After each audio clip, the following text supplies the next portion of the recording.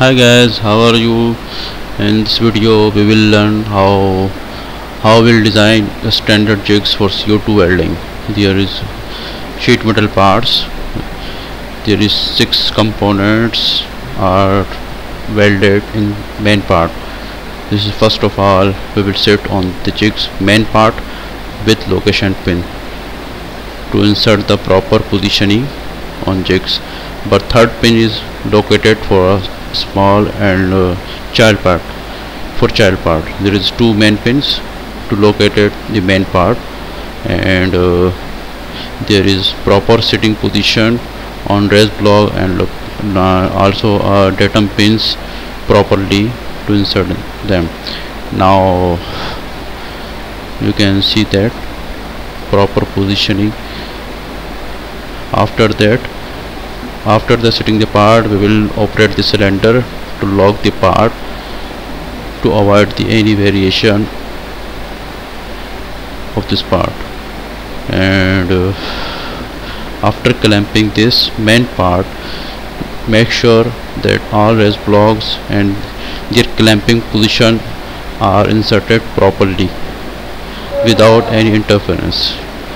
The purpose of this animation, we will confirm the interference and also a proper locking of the part through the proper clamping and their proper positioning. Now you can see this part is proper clamp with their clamper, which is operated by cylinder. Now the first main part we will insert properly.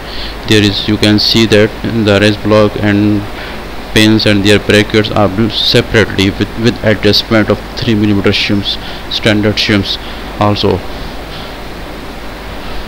And there are many small parts operated. This is, you can see that for small part we will operate the two shaft guide cylinders to insert up and downward cylinder.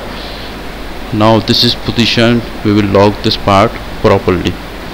You can see in this position we give the 2 location pins and also a raised block to clamp this small part properly.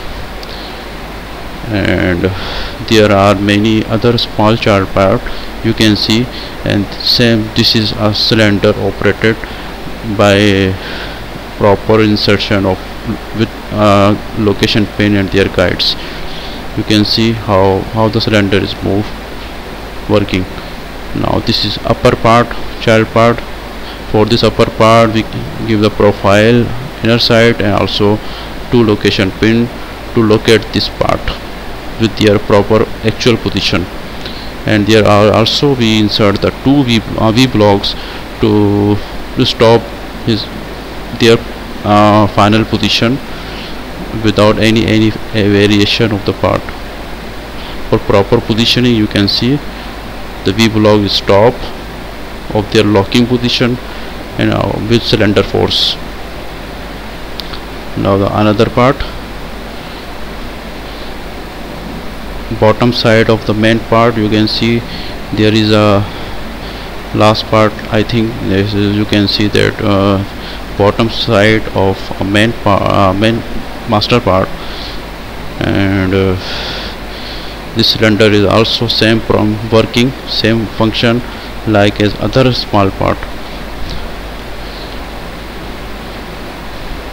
All parts and their raised blocks and their location pins are very easy for replacement, very easy for adjustment, and you can see the animation of the cylinders and their clamping. Now this is our cylinders are unlocking position to now put the part from the jig.